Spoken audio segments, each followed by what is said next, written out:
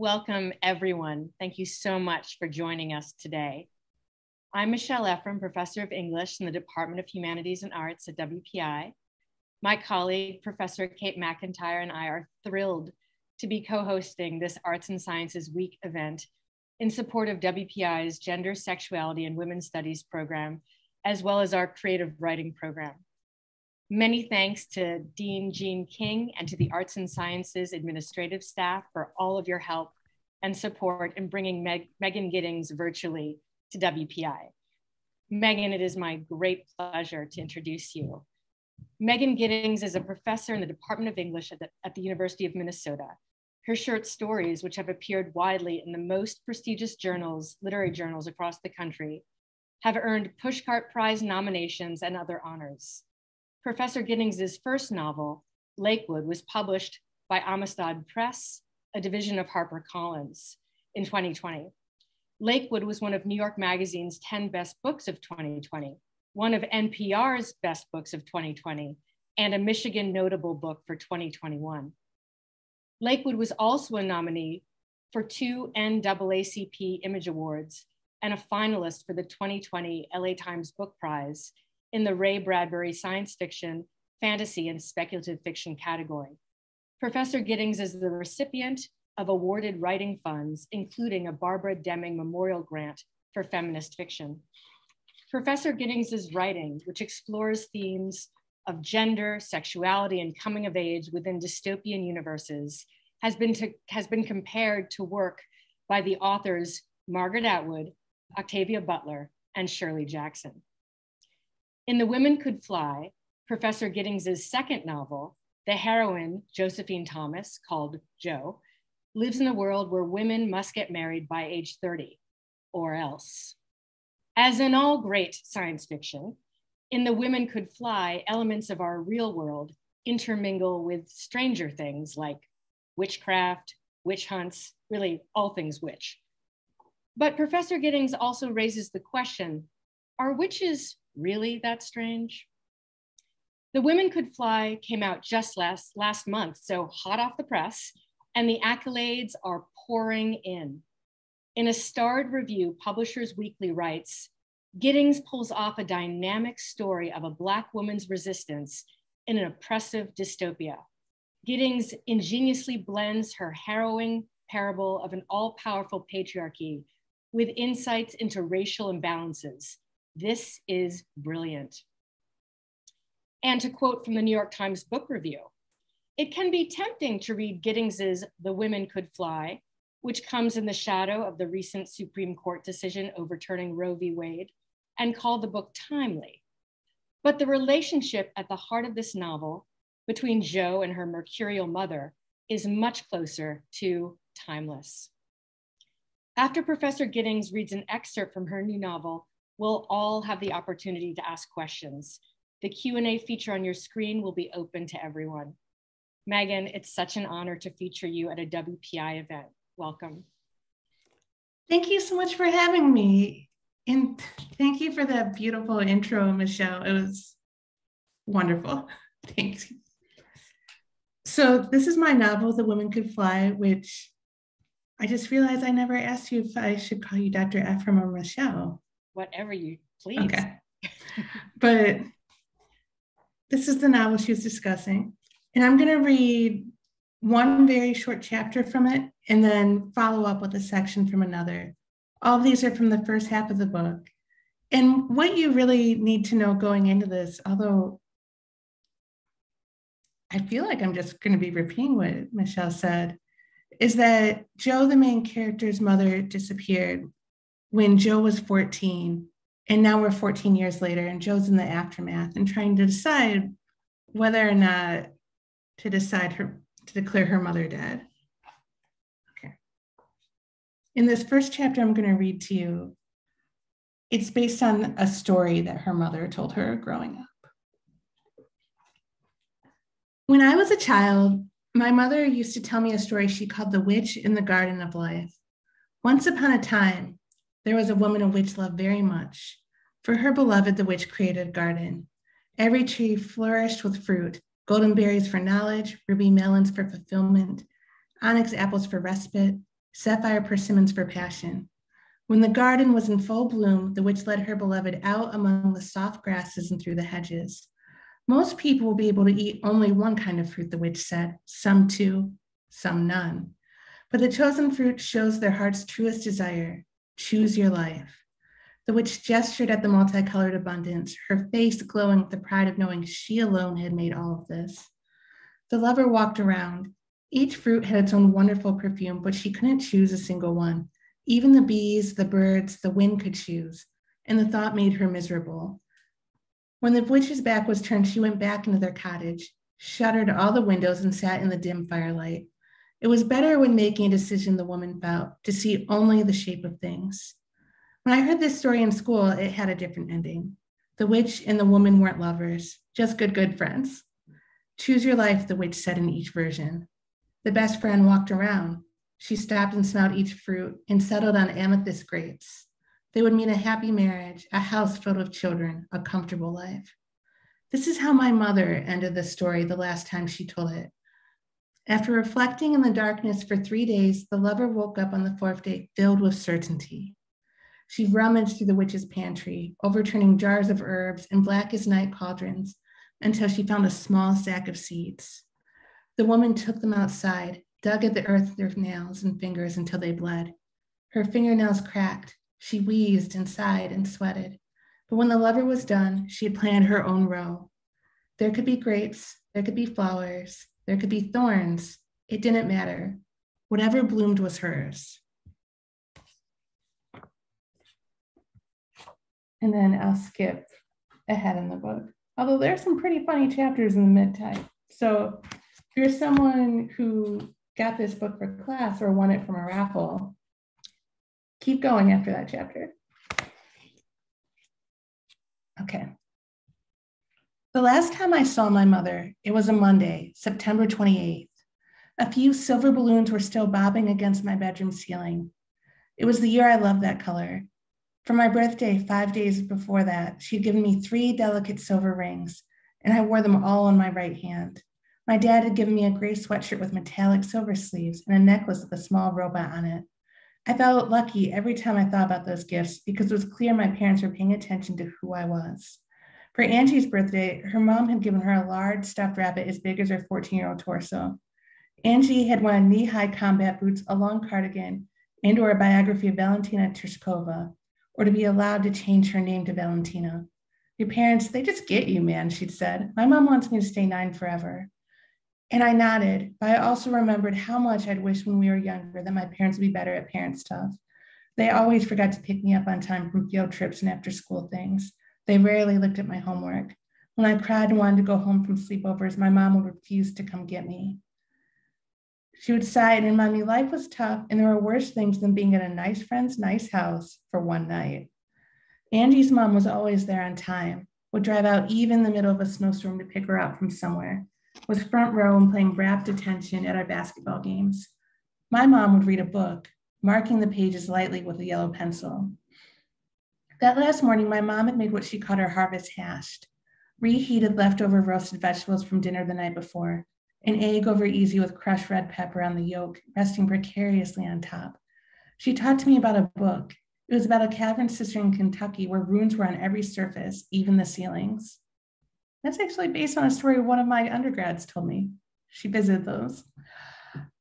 And people swore, and this got my attention, this is how I think I remember everything, that they had seen silver bats in these caves. She drove me to school. It was very bright out, but unusually cold. Felt more like a November day than fresh out of the package autumn. The day was a middle school blur. Orange lockers, terrible people who smelled terrible, me, a terrible person who smelled terrible, Romeo and Juliet, French fry scent. In almost all my memories from middle and high school, someone is eating French fries or their grease is in the air's humidity, wheezed out from the drab cafeteria with its permanently stained linoleum. When my mom picked me up from school, it was snowing. Fucking climate change, she muttered while glaring at the glittering flakes. That was at 2:45. I can't remember what she did for the next 3 hours, but it was general mom at home stuff. She made me unload the dishwasher, threw together dinner, complained about the weather, but not in a way that made me think, oh, she's going somewhere. at 6:30 p.m. And I remember because I had to tell this story so many times. Mom made us all cocos. She seemed preoccupied and said very little. This is this week's dessert, she says. She handed me the cup. Happy cheat day. I went to the kitchen with it, added cinnamon, whipped cream, and marshmallows. When I went back down to the living room, she raised an eyebrow at my mug. We were on strict diets. She called it our staying alive in case of an apocalypse diet, but the fun name didn't make me feel better about it. Angie's mom told her all the time it was better to love her body as it was, to not overthink what she ate. I thought how her mother would never say anything like that to me. She always wanted me the best possible version of myself. Even at 14, I wondered how she could know what that was. In the grand scheme of being a person, I had barely started. We watched the snow in silence. I hated it, worried it would stay until the following March. Then I read a book for school, watched TV. I assumed at the time my mom was simmering over my cocoa additions, that she wanted to say something, but my dad had asked her to cool it with the diet talk. He so rarely asked her for anything that when he did, she took it seriously. She was also bidding on something private on eBay. I assumed it was either a late gift for me or one for my dad's birthday in November. She kept looking at her laptop screen and muttering to herself. It sounded like she was saying, I'm watching myself get robbed. We would find out later that she'd been bidding on a set of decorative cushions. They were hideous. Mustard and pea green paisley. The back, a scarlet and cream spiral pattern. When we opened the package after her disappearance, my dad was sure they had sent the wrong thing. I was disappointed. When the package first arrived, I thought it might be her head like in a movie. Then for months, those awful cushions sat in my bedroom. At one point, I tore one apart. Maybe a letter was inside. Nothing. In my notebook, I wrote to myself, cushions equals question mark, question mark. And now we say things like those cushions were a cry for help. Or maybe the bigger mystery is how she could have thought these were worth buying. The remaining 2 cushions are still in my dad's basement. My mom went to bed early, hugged me goodnight. She smelled like almond oil and grass and something else. I thought maybe she was getting sick, and that was why she smelled a little sour. In the morning, she and the snow were gone. The car was still there. Her hiking boots and coat had left with her. It was September 29th, and everything was different. The last thing she said to me, standing in the doorway of my room, as I bent over my desk, barely turning to look at her, was, don't stay up too late, okay?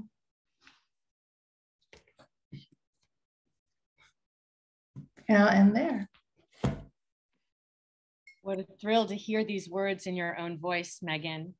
I love how you capture adolescence. It brings me back to that. Kate and I will get things started with some initial questions, but we're eager to have our audience chime in.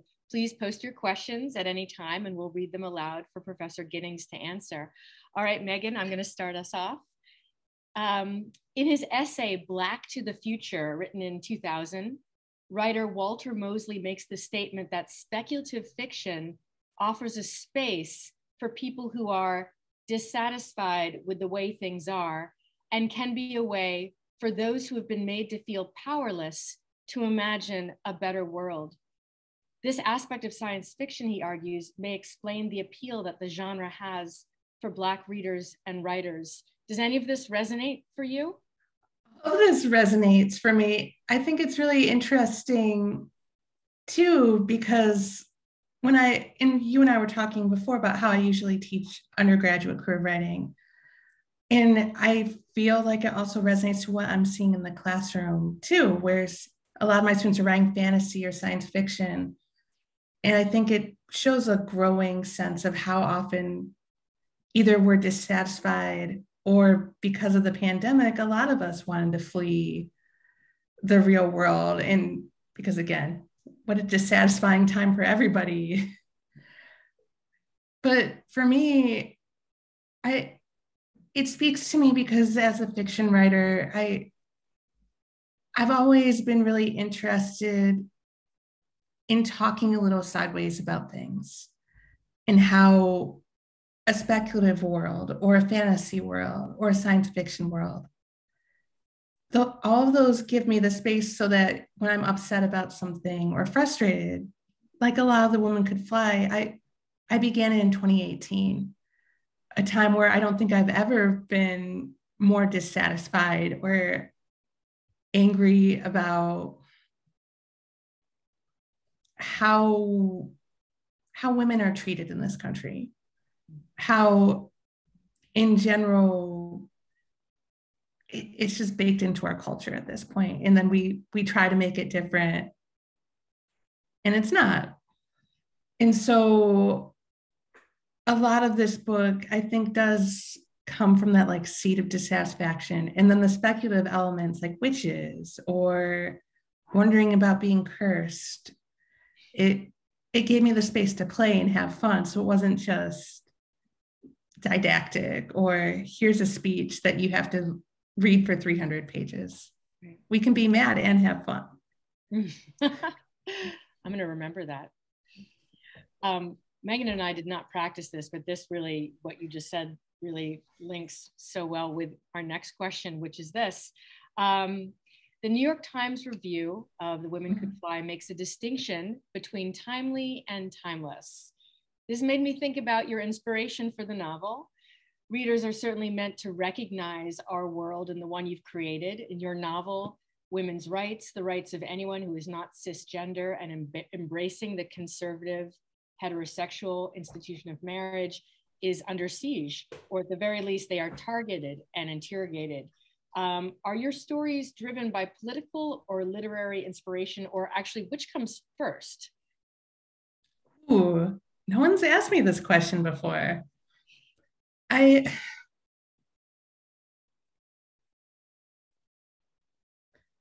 want to say at heart, it comes from literary inspiration, because a lot of my process, it comes from play at first, where I sometimes give myself generative exercises to do, and that builds into something. I write down my dreams a lot, which is in the great tradition of literary writers who we love writing down dreams. Or I do different, just any way I can think of to trick myself into writing, I do that. And then usually the more political, in the past, I used to kind of hesitate about that word because I was like, well, that's unfair.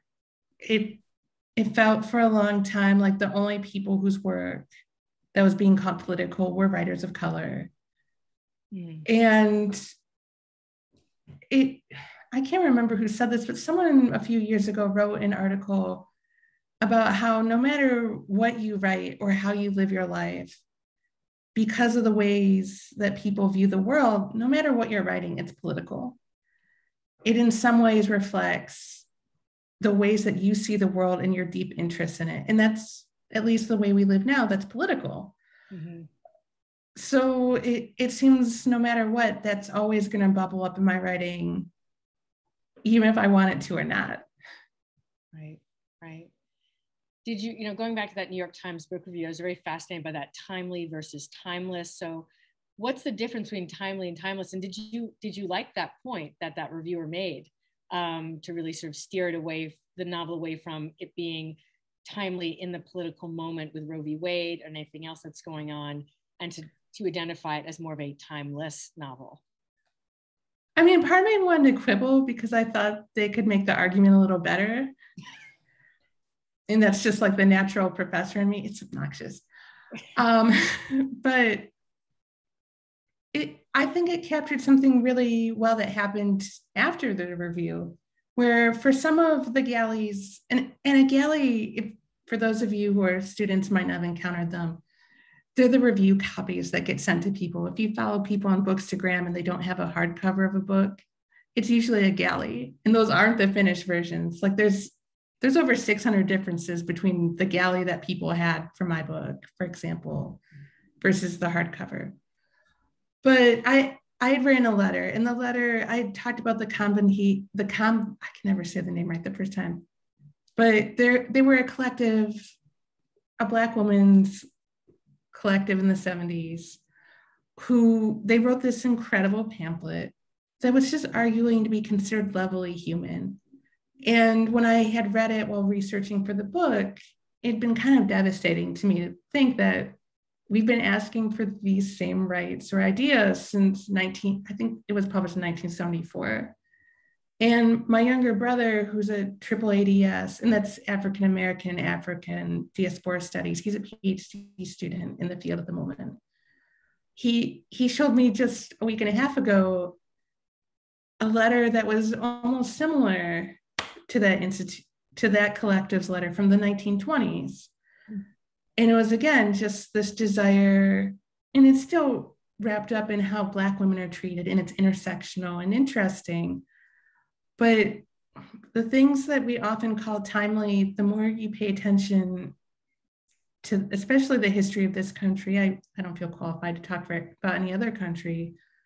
It seems like every 50 years, we keep having the same arguments. We take some steps forward, and then we get immersed in the argument again for years and years. And then we get a little farther forward, which that sounds really cynical, but sometimes it's freeing to know that we're still, even when we're fighting, we're still trying. We're still trying to make the world a place for how the people in it are living at this time. Mm-hmm. That's so interesting. It makes me think that the word timely is maybe misleading or maybe even inaccurate, actually, in that context. So thank you. I was thinking of, when I finished reading the novel, so just talking about, made me think about what you're just saying, that is my takeaway from the novel. It felt fear, or, maybe even just that feeling of cynicism of like, oh, these things have always been happening and they keep happening again and they're going to happen in the future. But there was also hope. As a writer, how do you strike a balance or negotiate between the two when you think about what you want readers to feel when they finish the novel? I think it's really necessary. Actually, let me go even further back. Let me be pretty blunt. So for my first novel, it was a really big struggle between me and my editor and everybody to think about how we want to finish this novel, where there was a real argument between having an explicitly tragic ending, between having a really ridiculous ending. I'm being kind of vague here because I still want to sell some copies of Lakewood. So if you all haven't read it, this is like the commentary track you can have in your head when you're finishing the book. But it was an argument because that book is so deeply mixed between issues of class, race, gender, and also medicine, and also the rights of people who might know things about the US government that the US government doesn't want them to know. So there was a lot of arguments about that. And for The Women Could Fly, I only wrote one version of the ending. And I knew that for this book, it was necessary to leave with optimism. And I'll admit that I rarely think about Margaret Atwood. That sounds like a real burn. I really think about her. But one of the things that's always sit poorly with me about The Handmaid's Tale, and I'm going to spoil this because that book has been out since 1986, and most of the people attending, that book is older than you are. But there's all these devastating things. And the main character gets let off into a van. You don't know if she's going to freedom. You don't know if she's about to be murdered. And then it jumps ahead. We're 100 years in the future. A university professor is giving a talk about the text that you just read. Everybody claps at the end. And the endings never sat well with me because you just jump ahead. There's no sense of what you can do or how you can come together. It kind of just gives you the sense that, well, time moves forward and we'll be fine as long as time keeps moving forward. And I really wanted to write, because I knew this text, no matter what, was going to get compared to The Handmaid's Tale. If you write a feminist text about oppression in any way, it's going to get compared to The Handmaid's Tale. But I wanted to leave readers with a sense of, we should want more, we should be together, we should be optimistic, we should work for it. And there were no arguments about that. It was how everyone, once they read the ending, they were like, no, this is right for this book. Our chat is, our Q&A is starting to light up with questions. First of all, a compliment, not a question, just a comment. Lakewood is an amazing book, a must read. Thank you. Yeah. And I also, there's a question that has to do with witches. That is something that Michelle and I have been thinking about and have a question crafted. So I want to move in that direction. I noticed in the acknowledgments for the Women Could Fly, you mentioned that you told your agent you wanted to write about witches, and he replied, if anyone can make them feel new, it's you. So I mean, that's just Dan, though. That's how he talks to me. He has to talk to me though. It's great. I loved that. What got you interested in witchcraft and kept you interested over the course of the project? How did you handle research for this project? So, okay, there are multiple things. First, I'll do the intellectual reason.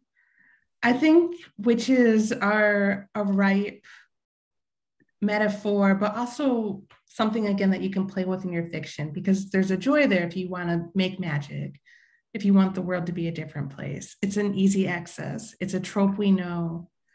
And also, it's always can tell you something about power, where witches, they've always, and they tell you like a different route to power than the usual route. It's instead of being within the social norms, you gain that power through learning and education. Often you're teaching, you're observing, you sometimes have to work together. And that really is in defiance of the usual ways that people accumulate power. You're not just like the king's or the Lord's son, and then his best friend, and then his best friend, which is usually kind of the juxtaposition in folk tales. You've gained your power by going out into nature and learning. The not intellectual reason is I grew up reading Harry Potter, and those books are dead to me because of the way their author has acted over many years now. And I also wanted to find a book that would kind of give me that same feeling as an adult. And none of the witch books I was reading was really pleasing me. Although I recently heard that Babel might hit that, like scratch that itch a little bit. It just came out last month too. But I wanted to write a book that, for those of us who long to be in worlds where witches are real, where magic is real, but also want to think deeply about our own world, I wanted to put those things together. And then you also asked me about research too. So for the research process, and there are two parts of it. One is research on witches and witchcraft. So I did everything from buying very weird little spell books and reading them, reading folklore, reading a history of magic, reading about the Salem witch trials, trying to do some of the spells, just to be in that space. Nothing that cool happened, but it was fun. I have a lot of beautiful candles now, but they are not magic. And also I did a lot of research too on Black collective thinking. And I thought a lot about how often, all the way back from Reconstruction, Black social groups have come together to try to make their communities better. And it's almost always been hinged around education of children, where one of the ways that we have public education is through those Black schoolhouses and making them available in the South. And it's really interesting and fascinating to me that every time this happens, or like with the Black Panther Party, it was about pre-K education on many levels, or feeding and making sure that everybody, especially the children, had food. And how often a sense of we need each other, we need to work with one another. And especially if you're a group that is homogeneously Black. And there are other groups were many Asian American groups on the West Coast.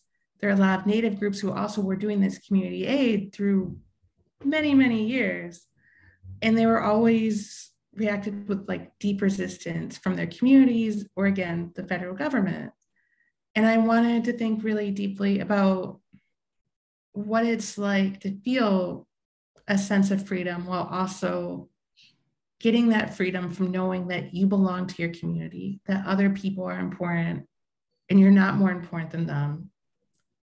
And thinking really deeply about the ways that I could integrate maybe a sense of that into this novel. Yeah, I think that comes through, in my reading of the novel really strongly and beautifully, those island scenes in particular. We have a question that I think sort of dovetails. This is from the chat. This is from my student, Regina, who is wondering how you balance issues of different marginalized groups, but also have a story that's still relatable to audiences that are not part of those marginalized groups. How do your experiences as a Black woman play into your writing? Thanks for the question, Regina. And those are two very complicated questions. So the first question, it sounds kind of like you're a writer and thinking about how to write these things. And usually one of the the beauties of writing is that when you start off, it can sometimes feel like you have to do everything abstract so that you can appeal to many different people. And one of the most freeing things that you can think of as a writer, and hopefully you're a writer, Regina, and I'm not just wildly treating you like one, is that attention equals love to most people.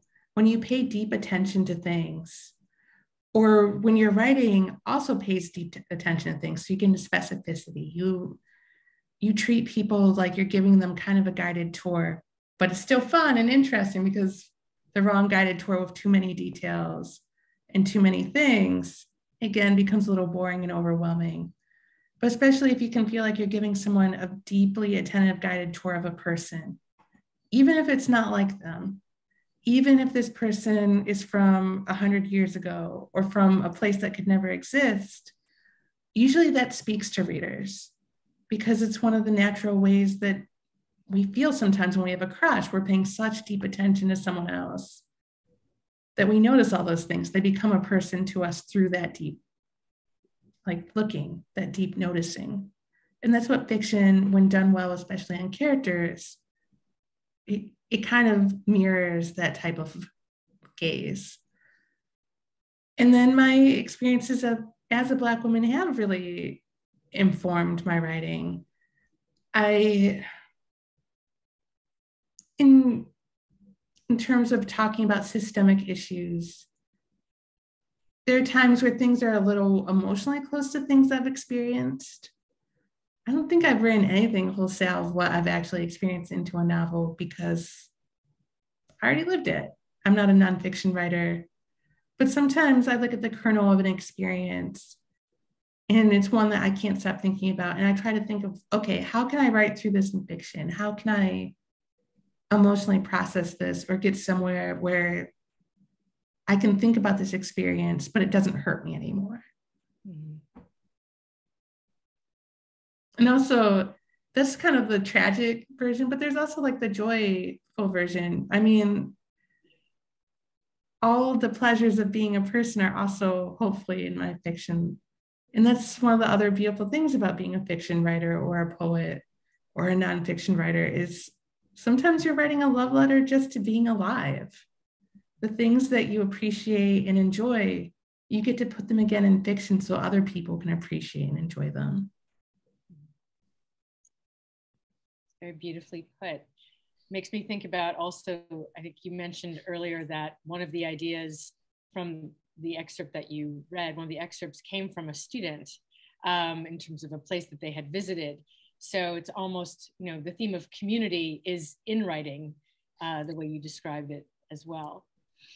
Yeah, she told a horrifying story about going to those caves on a date. And getting so scared while her date was like, this is the best time. And she was like terrified of like being that far underground and seeing the runes. And I will always remember her telling that story. That's great. Kate, I don't know if you want to take another question from the chat. Sure, I can actually, we have a couple of questions that I think are related to each other. They have to do with influence. One is specifically, has Octavia Butler influenced your work or writing? And then there's another question that's a little broader, asking more interpersonally, is there someone who's inspired your writing, a family member, friend, or a fellow writer? I love these questions. So yeah, Octavia Butler has influenced me where I think Bloodchild is one of the best short stories ever written. It's given me so much to consider as a writer over and over again. And I also remember the first time reading it and not understanding it at all. And then the older I get, the more complicated and nuanced it becomes. Like, it's one of the pleasures of being a reader, especially if you're a reader who allows themselves to say, I don't understand this, but maybe I'll be different. You get to keep coming back to the books and seeing how you've changed. It also makes you feel smarter sometimes if you ever need an ego boost.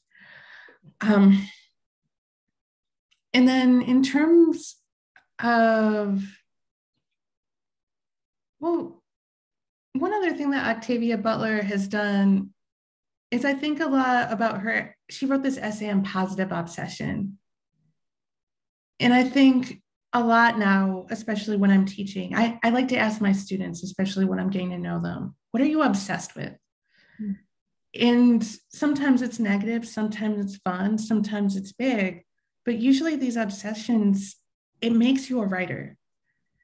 And one of the hardest things that I think it is for people sometimes is that they think writers, we always have to be original. We can't talk about the same things. We can't, we always have to be innovating. But the longer you're a writer, the more you realize, no, that's not true. Sometimes my obsessions are long and beautiful. They keep me writing. And they don't always have to be deep. One of my friends who's a fellow writer, her obsession is The Bachelor. But when it's both funny and fun, but she also thinks a lot about what they tell us about the people who like watching The Bachelor, because it is fun to watch. There's like a set system. It's ridiculous. You know who's going to win most of the time. But also what it says about love and how people want to talk or have access to it. So sometimes it's finding that thing that you might think is ridiculous and couldn't be like the essence of a writing career, The Bachelor, tennis, soccer. And then trying to think, well, what is it about this that speaks to me? What is it about this that it helps me understand about the greater world? Like, if I wanted to write really deeply about soccer, I could say, I watch a lot of Premier League.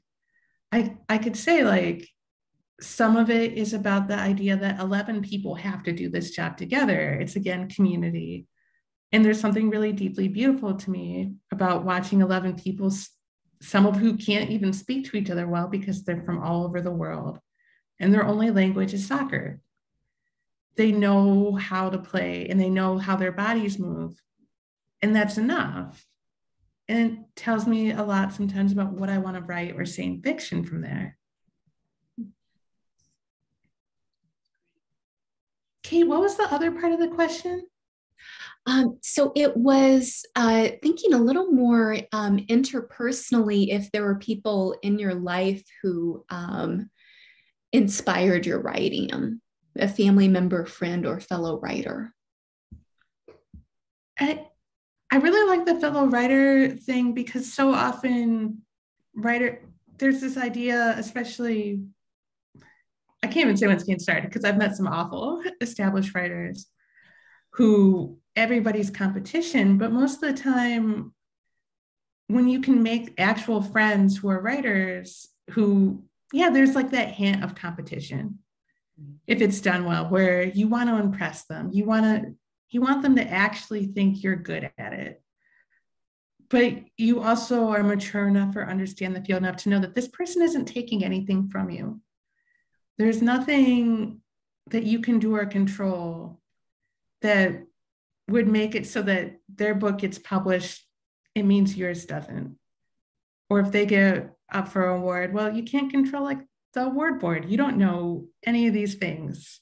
So it gives you both the feel of someone who cares a lot about your writing and understands it in the industry. And also you want to impress them. And that's how you should make writer friends a little bit.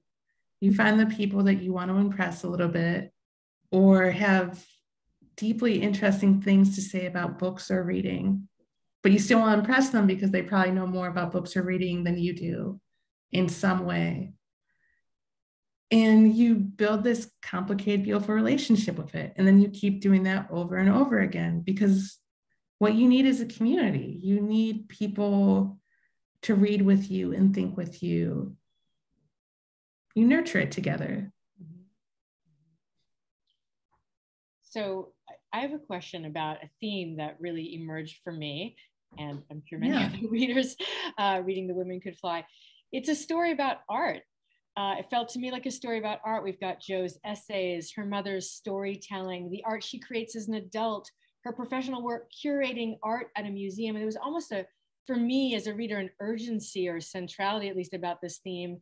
And it made me think, are you writing about art now from a place of reflection? You're older and wiser than you used to be as a writer. And so in this novel, are you making a statement about the role of art in our lives? No one's asked me this question either, even though I've been kind of dying to talk about the art in the book. I mean, I think art is necessary. And okay, so lately I've been listening to podcasts. I've been looking at many definitions of how people define what it means to be a person. And it's usually in oppositions where animals do this, we do this, or we can do this, but they can't do this. And one of the things that I've noticed that people keep returning to is the human pleasure of making things. Mm. We love making things. And this is anything from what might not feel like making things to some of us, like taking a picture for Insta, but that still, we're making something. We're still producing. Our brains love it. We love art. Some people are like, I hate art. Well, then stop putting your pictures on Instagram because that's also art. But even children, they love making. It's one of the natural things that sustains us through our lives. We make our houses beautiful. Even the language we use for friendships is we're making friends with somebody. Mm-hmm. And it's that level of building. And I don't think it's a coincidence that when I was really depressed writing a lot of this book. And I don't think it's a coincidence that this was a book where I really wanted to write about the beautiful things of being alive or reassure myself of like what it means to be a person. And I think that's what art does for me. It reassures me that being a human is good. Nothing is easily good in this world. But in terms of what to aspire to, what keeps me here, it's making things, it's art, it's making friends. It's all of those makings. Really so speaking of making things and writerly craft more generally, several of our creative writing classes this term read your short story, The Disappointing Earth. And for folks who haven't read it, in that story, the main character, who is a teenager named Ambrosia, she lives in a world that is much like ours, except that people regularly get abducted by aliens. And to be selected for abduction is very cool. And like every teenager, Ambrosia desperately wants to be cool.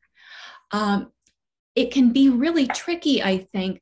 Our students really love speculative fiction. You know, it's something they read for pleasure, fantasy, sci-fi. I think it can be tricky, though, to write speculative in short forms, maybe due to the world building aspects. So I was curious, do you have any advice for writers about how to write a fully imagined world that feels really rich, that feels complete, that's different from ours in just a few pages, the length of a short story versus more of a novel length project? I love this question, Kate. And on a brief side note, I always laugh when people teach this story, but because like one of the few times I've visited somewhere to talk specifically about this story, during that visit, a student did like a 5 to 10 minute just throw down with me about how it was a story about losing your virginity. And it blew my mind. That was never on my mind, but I think about this every time. Now, when someone's like, we talked a lot about this story, I always wonder if there's one person in the classroom who was thinking it the whole time, but did not want to say it out loud like that kid clearly was. He was well, the Q&A is open, everyone, if anybody has any comments. So one of the world building advices, I actually go back to Ursula Le Guin. And I do this exercise with my classes to get them started because I like to think a lot about speculative with them, is that one of the things that Ursula Le Guin, and it's in Steering the Craft, she talks about if you can build an object for the world that you're making that is clearly has something to do with the environment or how people live, that's how you know that you have a whole functioning world sometimes. It's an object. And it's something that you've invented, but it shows like the necessities or how the people in this world have innovated to stay alive. I'm saying that much more succinctly than she did. And she said it much more beautifully and engagingly than I just did. And I think a lot about things like that, what objects tell us about the way people live. I think a lot too when I'm trying to build worlds for short stories of trends like that. Like so often, and especially when you're writing about younger characters, although I feel like I think adults think that they're far more immune to trends than they actually are.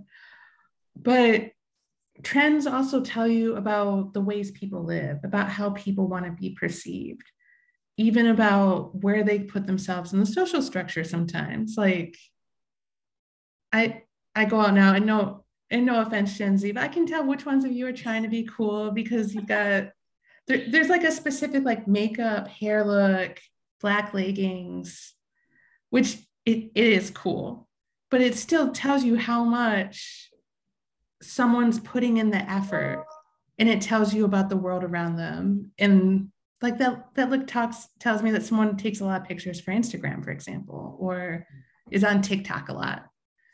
And then you can start thinking about things from there, where if you build a trend like that, well, you can think about, well, what is your universe's version of how people even learn about trends? What do those trends say about the ways people live or want to be perceived, or how they anticipate their life being lived? And when you can start like building those questions for yourself and then answering them, that's one way to know I have a whole world here. I can find the questions to ask about it, and then I can actually answer them while writing the story.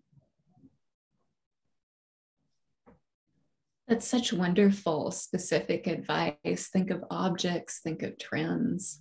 Yeah, we have another question in the Q&A, which is asking more generally, what advice would you give to somebody who wants to express themselves or their views in writing, but is just not sure how to start? How do you start writing? So this is taking it all the way back to dreams, but I usually tell people to write their dreams down. And it's because it's this simultaneously thing. You're writing down something that happened to you, but it also didn't happen to you. It's something your brain made. And also, you get first the pleasure of writing, it might be absurd. A lot of people's dreams always have a hint of absurdity, even if it's, I was just sitting in a classroom and then a dog walked in and said, "Why are you in class?" And then the dream's over. And so then you write that down, and then it gets you also in a space where you can ask yourself, well, what does this mean? And I firmly don't believe that every dream you have means something or some kind of wish or something like that. But it gets you in a space where you're already thinking about how your brain is expressing itself. It shows also like your relationship to images when you start doing this work. And one other thing that I think can be really helpful sometimes is you walk around with a cell phone that has a notes app all the time.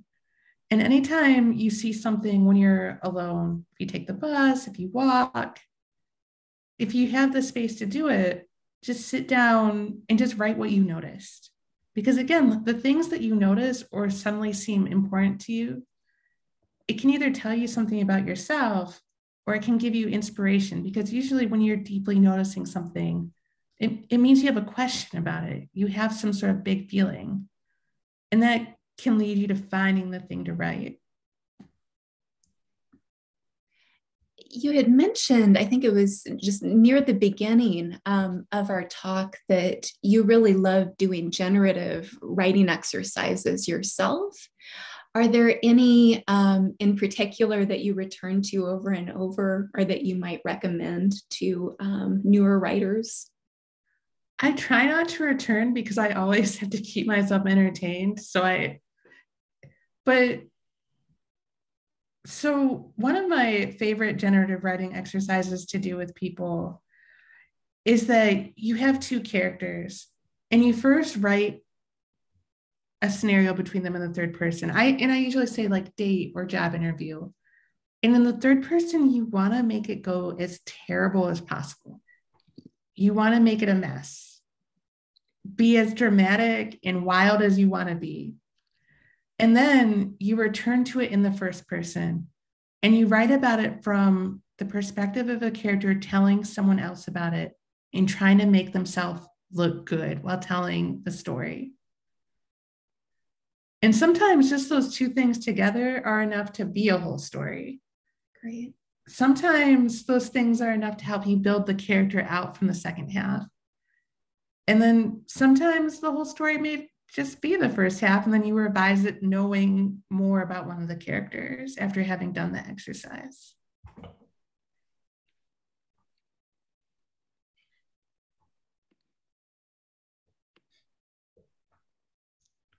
It's a good one. Thank you. Yeah, we will have to try that both in our classes, and I'm sure folks will want to try it outside of them as well. Well, I like the focus also on the self, and getting to how your brain expresses itself. I like how you put that, as opposed to being so outward focused on looking at other writers and, what do they do, but just sort of really getting to know oneself as a writer, getting to know one's brain. I love that idea. Yeah, I like to really emphasize it because I don't think that there's anything wrong with how much creative writing pedagogy it focuses on other writers. But I think especially when you're getting started, it can be really helpful because so often like the questions I get when I do visits like this are, I don't feel like I have any original ideas. And my answer is always like, no one does. It's really hard to have an original idea. The original thing is you. No one is like you. And I don't mean that you're like the special chosen one, but in terms of your point of view, the things you like or love or hate, the more of your personality that gets in the fiction, the less likely you have to worry about being original. Yourself adds like that extra flavor that will make people keep coming back, even if you're just like writing about a couple breaking up and getting back together. If you tell it in a funny way or a sad way or a mixture of both, but it's your voice. Most people will keep coming back. We both like being with someone who can actually sound like themselves. And we also like thinking about something we understand, relationships. I'm thinking as well about the way this relates to what you mentioned earlier about obsessions. A great joy for me is always reading people writing about what they're obsessed about. I think that always yields just such wonderful prose, even if I know nothing about that obsession. It's so fun. It's so fun to get to share it for a little while over the course of a few pages. Yeah, I think it's so underrated what it's like to be in the company of someone who actively loves things. I made the mistake for a long time of dating people who I thought were cool because they hated everything or had very specific points of view. And the joy of spending time with people who actually aren't ashamed of liking things and just want you to experience joy or pleasure with them, just from like going out to dinner and trying to find like the best thing, or not being embarrassed that they want to sing along with the radio. It's living.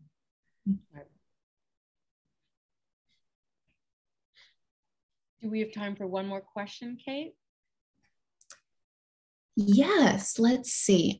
So we have another one in the chat that is about somebody really admired in The Disappointing Earth and in the excerpt that you read, the way that you wrote about really complicated family dynamics and feeling alone.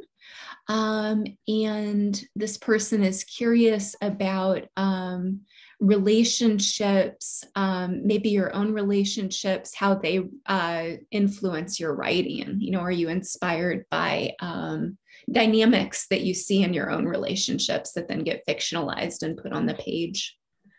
Yeah, I'm very influenced by it. And sometimes I think a lot about how I might be relitigating moments. It's usually never the main character, but inside characters, where things that I'm kind of touching on. And I think it's really interesting because I'm married and I don't really see anything from my marriage coming out. But at the same time, I also think a lot about how I probably wouldn't be able to be the writer I am without like having the spouse I have, where like he thinks I'm the best writer in the world. Like he goes out of his way to like read my books. I mean, and that sounds like the lowest bar, but in terms of the number of people I know who didn't keep writing because they got with the wrong person, who didn't really believe in them as a writer or didn't want to let them make space in their relationship or life to do those things. It's like another glass ceiling that I don't think people talk about a lot. Like there's the systemic, but there's also the personal. You have to be with someone if you want to be a writer who actually gets that and wants you to do it and wants you to be happy in that field. Great. And that's a theme that really comes out in this novel, Megan. Time is flying. Speaking of flying, and we're going to wrap things up. But before we say our official thank you and goodbyes, it's my pleasure to welcome Jean King, the Dean of Arts and Sciences at WPI. Hello, everybody. Thank you so much, Megan. That was wonderful. I'm glued to the story, your authentic, beautiful voice. Thank you so much for sharing it with us. And I have to thank my two professors for sharing your book with me, because I'm like, okay, I'm on chapter 2, but I swear I'm going to finish because it's already gripped me, and I hope I could fly by the end of it. I love the idea of magic. I love the idea of how you combine your journey with what you're talking about. I already love your husband. So it's a lot of love and joy here. Thank you so much for spending time with us. This is our Arts and Science Week here at WPI. We're a STEM school, and people think about us in engineering fields. And when we hear what our faculty in the humanities and arts bring to us, the joy is so much for me. Thank you so much for joining us and coming this week. We wish we had you in person, but we'll take this. And one of these days when you're in the neighborhood, please drop in and say hi. We'd love to have you. Thank you for having me. I've had a great time truly talking to all of you. And I'll definitely visit. Yes, come visit. All right, so I'll turn it over to Professors Ephron and McIntyre to finish up. All right, thank you, Dean King, and everyone who came to attend this event. And many, many thanks to author Megan Giddings for spending this time with us today. We loved it. Thank you. Thank you. Thanks, everybody.